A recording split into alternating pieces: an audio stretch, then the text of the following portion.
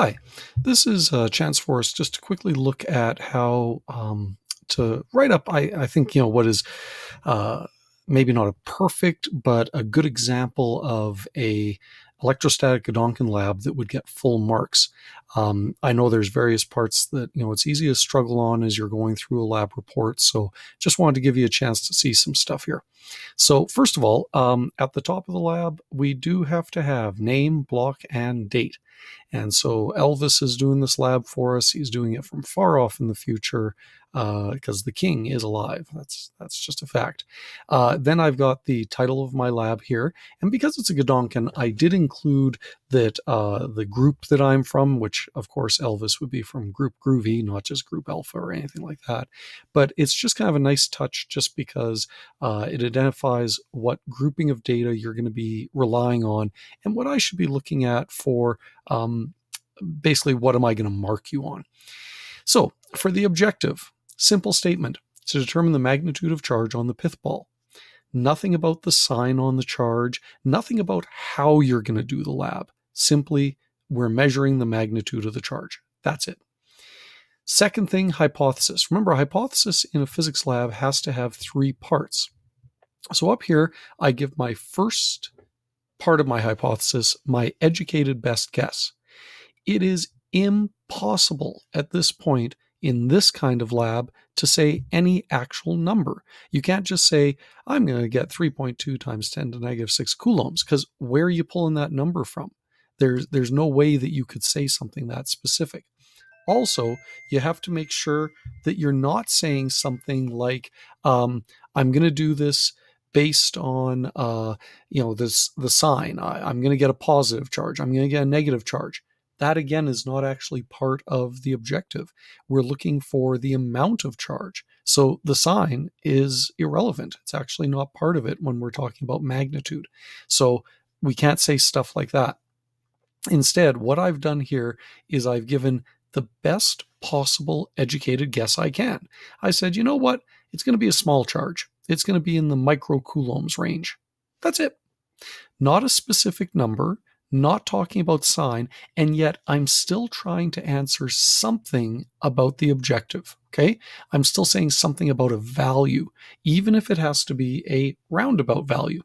If this was a lab where I was measuring gravity, then yes, I would say acceleration due to gravity has an accepted value of 9.81, done. But that's not the case in this lab. Next part is I have to say what the formula is. And please, you have to show the formula. You don't type out a word explanation of it. Formulas are formulas for a reason. English language is not well suited to show formulas. So show the actual formula. Now, what I did here is I did use up in insert, I chose equation, and I used the tools that are there. Go ahead and try to figure that out if you want, because at least for small things like this, it shouldn't be that big a deal for you to be able to use it. And there's lots of YouTube videos that show it. Otherwise, what you could do is reasonably type it out as a formula. And as long as it's something reasonable, I can still recognize, then I can give you, a pass on that. Or physically print it out on paper and then take a picture of it with your phone and insert the picture. Okay. Next, though, still part of the second step, I identify what each variable represents along with units. So Fe is the electrostatic force measured in newtons, and on and on and on and on. You have to do this. And down here, I'm not identifying it as R squared, because the fact that it's being squared in the formula is just a mathematical operation that's happening to it, just like some of these things are being divided and multiplied and whatever.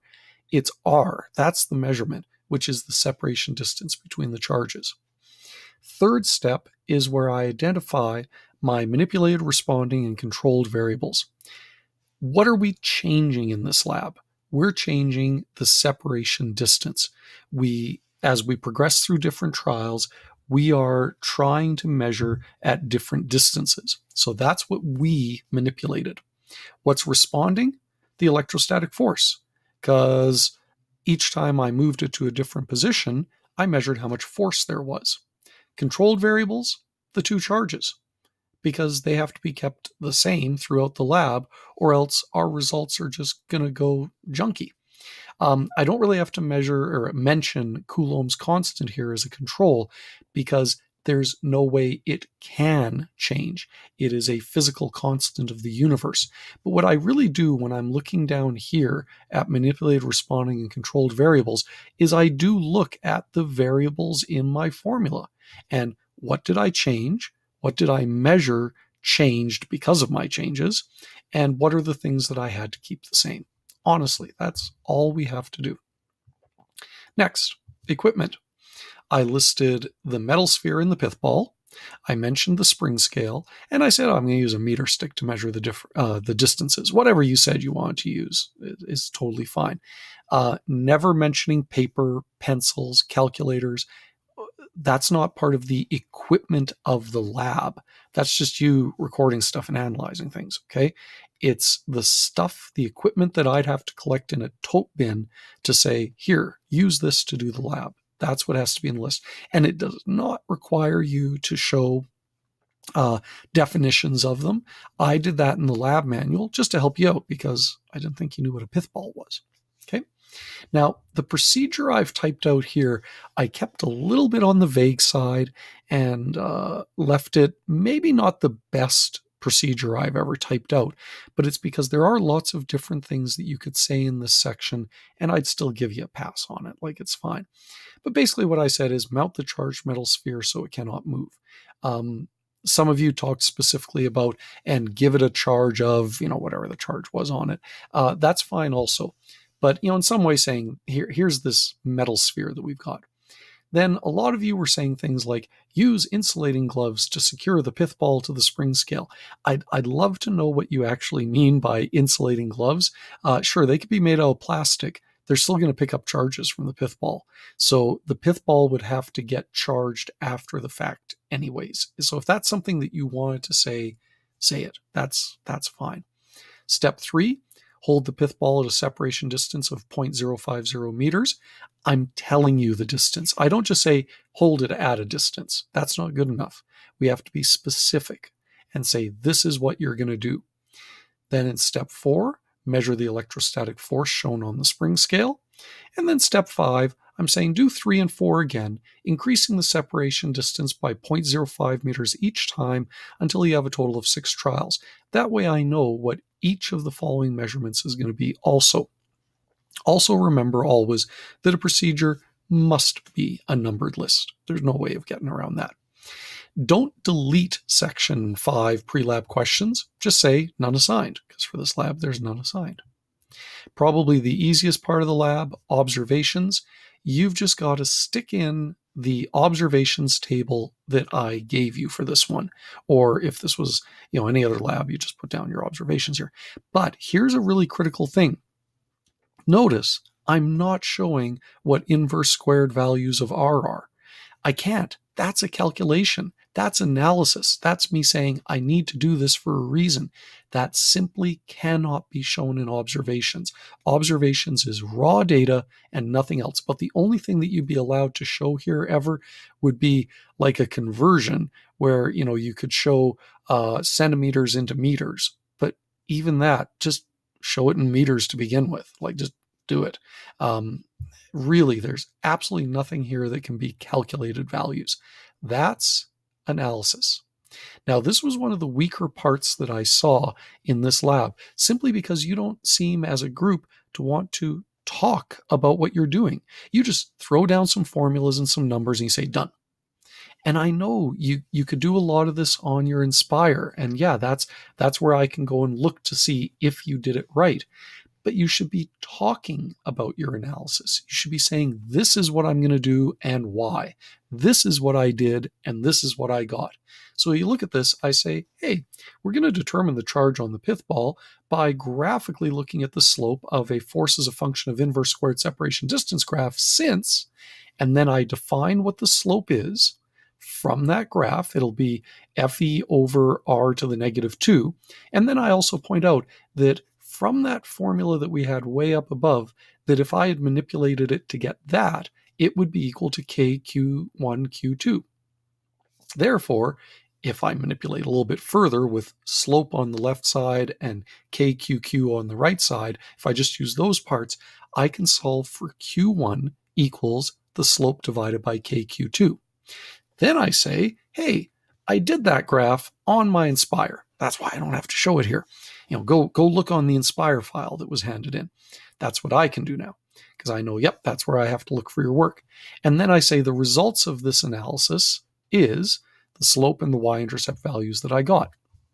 Now, let me show you how I stuck that stuff in to get a value. Now, granted, you could say, see those calculations on the Inspire file. That's okay. I just wanted to show it here because I wanted you to see what it looked like so you could kind of double check what you were doing.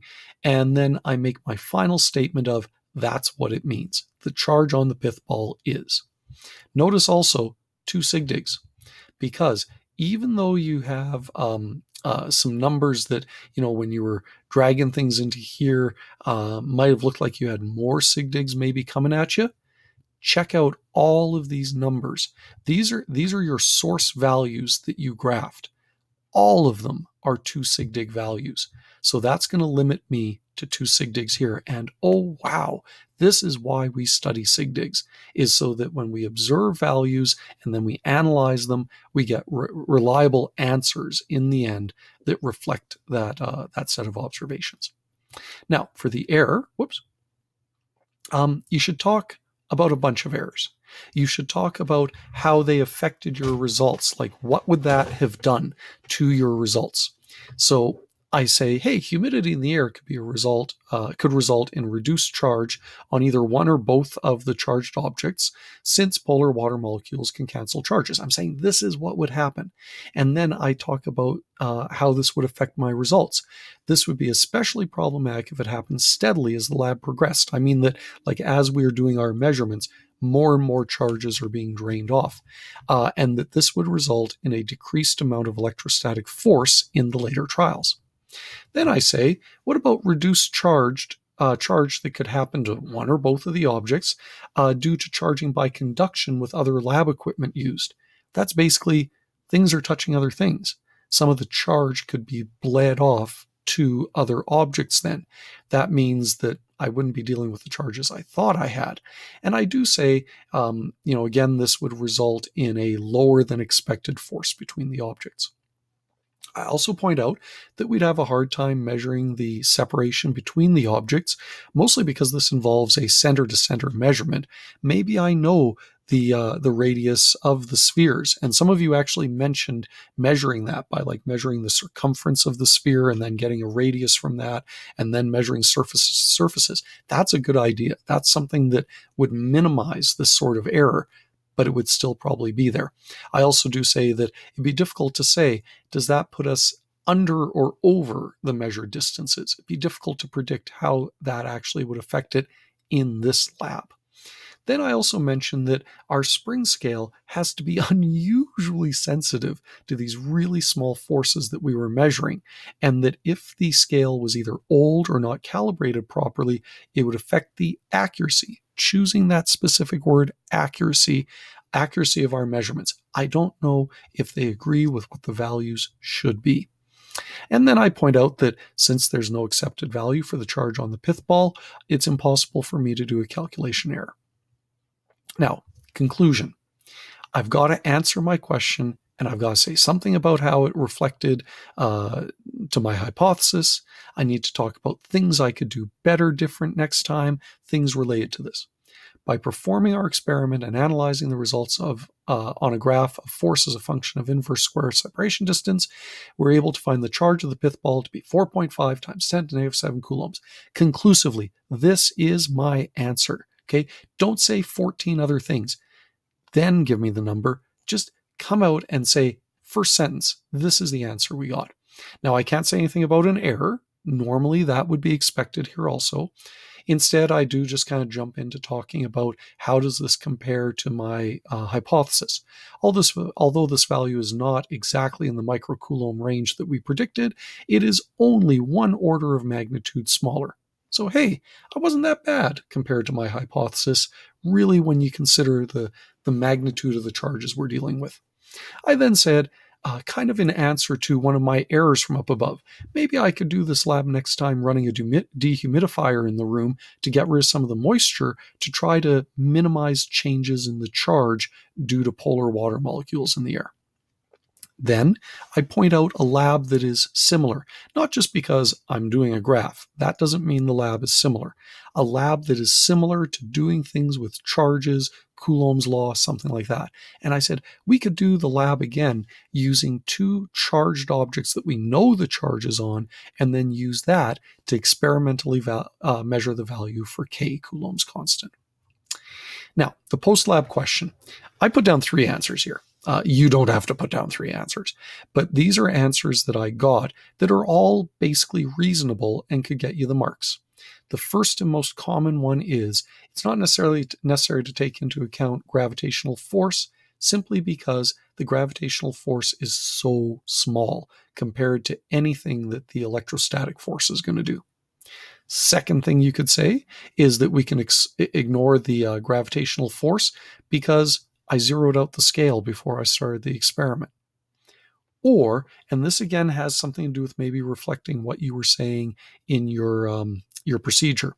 If you were talking about somehow holding the pith ball to the side, then you would be potentially measuring only a horizontal component of force, which would be entirely the electrostatic force, and you could ignore the vertical component of the force of gravity that you simply didn't measure.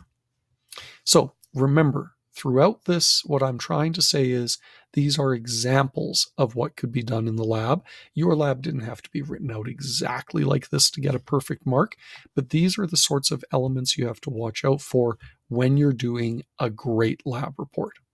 Thank you.